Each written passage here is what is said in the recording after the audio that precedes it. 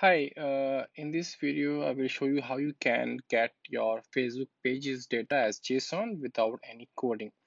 So first of all, log into NoCodeAPI. When you logged in, go to the marketplace,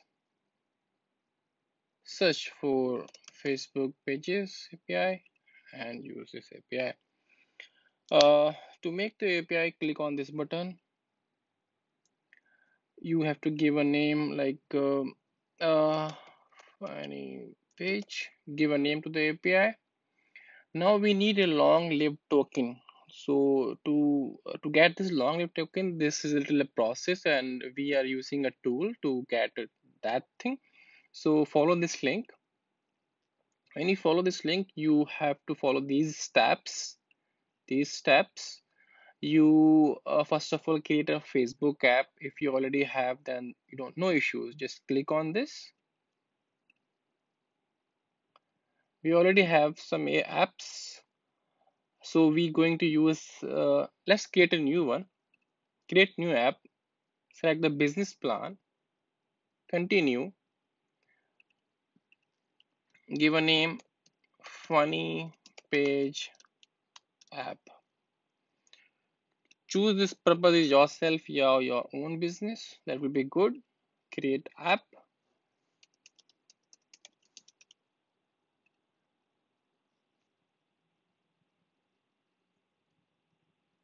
So now your app Facebook application is ready, and go to the settings and go to the basics. You will see your app ID and your app secret. Copy the app ID, paste over here. Now copy the secret, paste it over here. And now you need a Facebook exchange token. It's a short-lived exchange token. So you can get this by go over here, go to this link. There are some steps. So first of all, we have to switch the app we are using. So we are using this funny page app that we created. And now we have to choose get the page users your pages. We are because we are getting access token for pages. So get page access token. When you choose this will ask you for login to the Facebook. So continue as Danish. So this is going to list all the pages. You can select one specific page, or you can select all. So I'm going to select all and next. So this is the permission that is asking. The app is done and now is linked. So this is the access token that is created because we have to switch to the page token. So we are going to use this page, the hello code API, and this access token is a short-lived token. So we will convert this short-lived token to a long-lived token. So before that, we have to give some permission so that our endpoint will work. We have to give these permissions like pages show list, publish to groups, and let's give them one by one. Publish to one is done. Pages read engagement is already here. Pages read user content for the comments to get the comment of a post, and pages manage post. Put over here, and page manage engagement. This is the last step.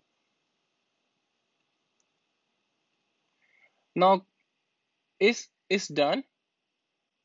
And if you click again generate access token, that's okay. Otherwise you have to click in and continue.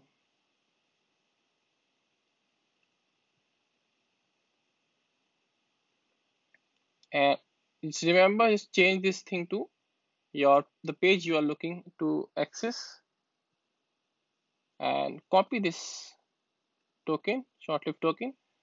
So click on generate long-lived token. When you click this, so you will get this long-lived token. Copy this long-lived token, go back to the NoCodeAPI dashboard and paste it over here.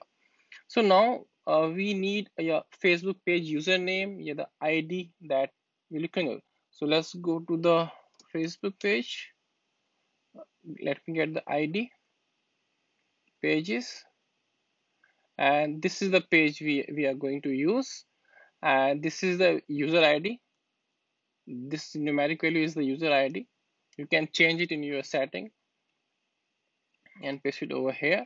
And in some cases, the username is like, if we see, this is the just username. So you, when you change your username in your setting in the short form, this is kind of, you can use the NoCode API. So for now, we're using this thing, this Facebook page, and just create this button. Your Facebook page API is ready. When you click on use this API, we will have these endpoints: get page post, publish a photo, update a photo, delete a post, get comments, make comments. So let's try it one by one. So if you click and this endpoint, this will get all the posts from that Facebook page that we put the ID for that. And you can use this endpoint into the browser because it's a GET request.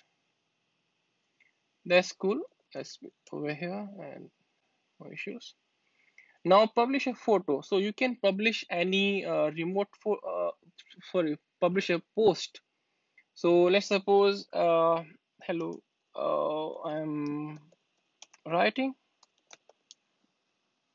and click and test. So the post is published on this Facebook page that we using. Okay, we refresh this page. This is the post is published. That's great. Now test this publish photo. So you can upload any remote image on your Facebook page post. Just paste your remote URL of your image and just click and test. So this will upload on your Facebook page. So let's see. If you refresh the page, this will come up on your Facebook page. And you can also update a particular post, that just pass a message that you want to update with and pass the page post ID of that post. You can also delete, just pass the page post ID. So this is the ID of the post that we're going to delete it, and paste it over here and just click and test. So when you do that, the post will delete from your Facebook page.